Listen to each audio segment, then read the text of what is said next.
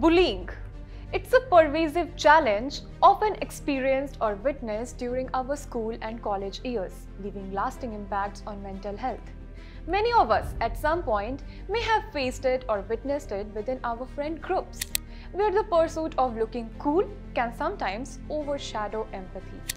Yesterday, we brought you the tragic story of the Perry High School shooter, where Dylan Butler claimed lives and left a community grappling with grief. However, there's a deeper narrative that begs exploration. A tragic incident unfolded on Thursday morning, January 4th, at Perry High School in Iowa. A place meant for learning became the scene of a devastating school shooting where a 17-year-old student, identified as Dylan Butler, claimed the life of one student, left 5 others injured, and ultimately turned the gun on himself.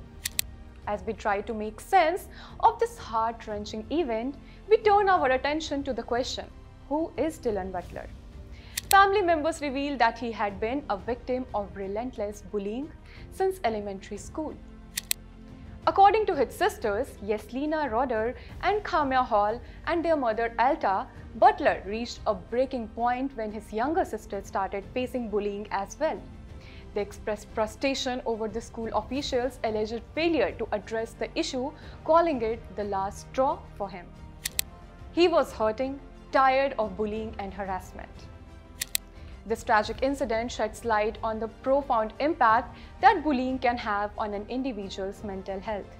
Despite acknowledging that the shooting was not a voiced decision, family members highlighted the immense emotional struggle Dylan Butler faced.